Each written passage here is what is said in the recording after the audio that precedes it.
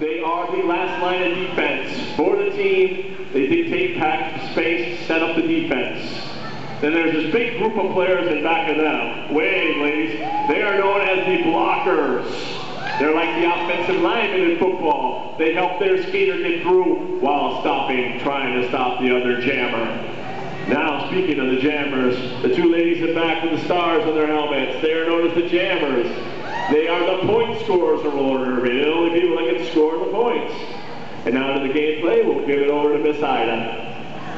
All right, all these ladies are waiting for that first whistle, and the pack is going to take off.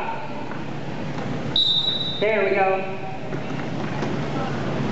On the second whistle, there's two of them, and the jammers take off. Of course, this is nearly half of the speed of real roller derby. Both of these jammers are going to try to get through that pack nice and clean, legal beagle.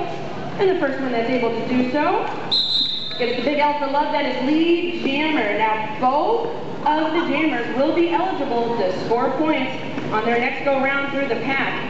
Only the lead jammer has that magical power to call off the jam if she sees fit. All right, they're going to skate around back to the pack. It's so artistic, it's just nice and slow gliding. The jammers making it through the pack, they will score 1 point for each opposing member that they pass. Ludicrous speed, letting her know she scored the point. She is the lead jammer. She can call it off by touching her hands to her hips twice, or more than twice. 4 whistles, and that's the end of the jam. They have 30 seconds to get back out there, line up, and do it all over again. Now, there are rules in roller derby, contrary to popular belief. Things you cannot do is punch. You cannot pull hair. You cannot trip. And absolutely positively, no talking back to those referees, ladies and gentlemen. All right, who wants to see the real thing?